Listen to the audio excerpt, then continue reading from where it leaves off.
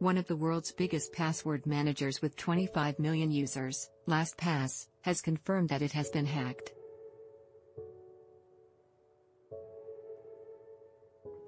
In an advisory published on August 25, Karim Toubba, the LastPass CEO, said that an unauthorized party had stolen portions of source code and some proprietary LastPass technical information. The breach appears to have been of the development servers, facilitated by a compromise of a LastPass devil. Incident responders have contained the breach, and LastPass says there is no evidence of further malicious activity.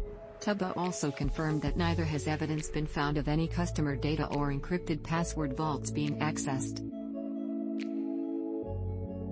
LastPass users will, of course, be concerned that a hacker could have got hold of the keys to their online kingdom, their passwords.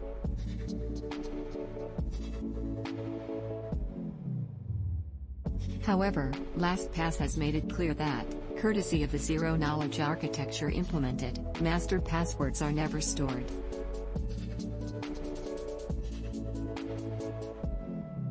LastPass can never know or gain access to our customer's master password, Toubba said. This incident did not compromise your master password.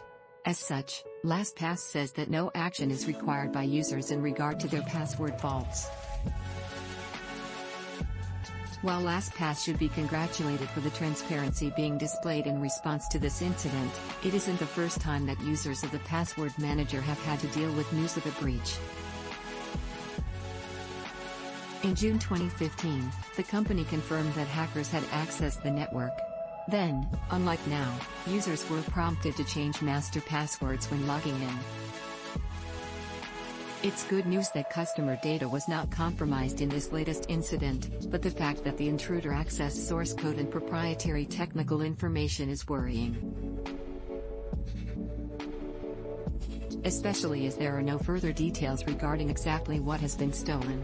This is a breaking and, therefore, still developing story. I will update this article as more information becomes known.